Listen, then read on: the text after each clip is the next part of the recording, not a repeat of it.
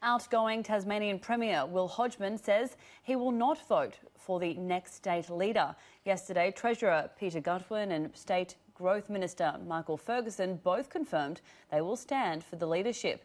After 18 years in politics, Mr Hodgman stepped down as Premier on Tuesday, halfway through his second term. He says it would be inappropriate for somebody who's not going to be a member of the new team to make decisions about who will be the next leader. A Liberal Party ballot will be held on Monday.